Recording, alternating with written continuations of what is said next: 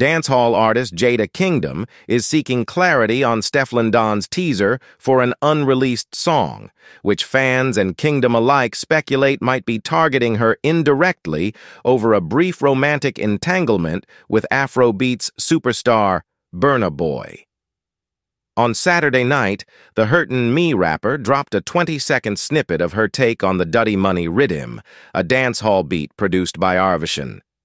The lyrics question the unnamed woman's integrity and fidelity, fueling speculation that they might be directed at Kingdom, who has been previously linked romantically with Burna Boy.